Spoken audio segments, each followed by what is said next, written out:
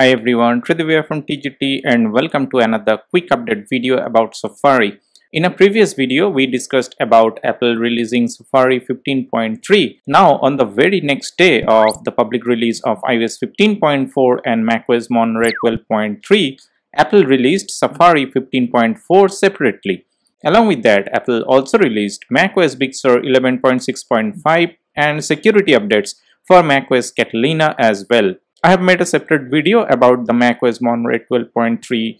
If you haven't watched it yet, I'll link it at the end screen and in the description box of this video. So if you have already updated your Mac to macOS Monterey 12.3, you already have Safari 15.4. It came preloaded with Monterey 12.3. To check, open Safari, then go to About Safari. Here you can see the version is 15.4 and the build number as well. But if you are running macOS Big Sur or macOS Catalina, then you should see Safari 15.4 as a separate standalone update. To check for the update, go to System Preferences, then Software Update, and you should find the update here. For the reference, I'm running macOS Monterey 12.3 in this mid-2017 MacBook Air 13-inch. Before the update, you need to close the browser, and this update should take just a minute or so to install and do not require system restart. Just like Safari 15.3, this version also doesn't actually have any specific visible change.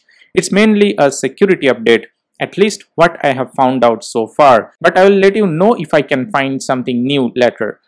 But from the security point of view, this is a major update and fixes a lot of security vulnerability fix for your Mac.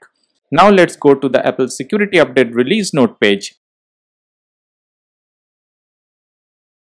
And here you can see this version contains a number of WebKit updates for both macOS Big Sur and macOS Catalina, and of course for macOS Monterey as well.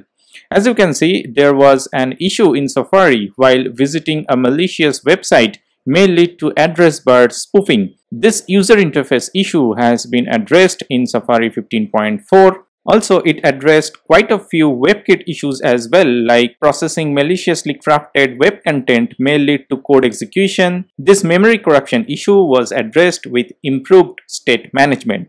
Apple mentioned 4 WebKit updates here, but actually for macOS Monterey, Safari 15.4 includes 70 additions to WebKit. You will find this note linked in the description box below. Overall, Safari 15.4 is running as usual after the update in this mid-2017 MacBook Air 13-inch, but on Reddit, some users were reporting that Google Maps is running very slow and not loading the areas properly after updating to Safari 15.4. So far, I can't see this issue here in India, but do let me know in the comment section below if you are facing that. About the performance, well, it's as usual. As you keep using the browser for your day-to-day activity, you will eventually know that in this 2017 MacBook Air, Safari 15.3 was running without any visible issue. But I have mentioned this earlier as well, pop-up blocker doesn't work properly in some websites with Safari 15. Pop-up appears all over the pages while visiting some certain web pages. Do share your experience in the comment section below, and if you have found something else. Also, please don't forget to subscribe to TGT. Please like and share this video as well. I'll see you in my next one. Peace.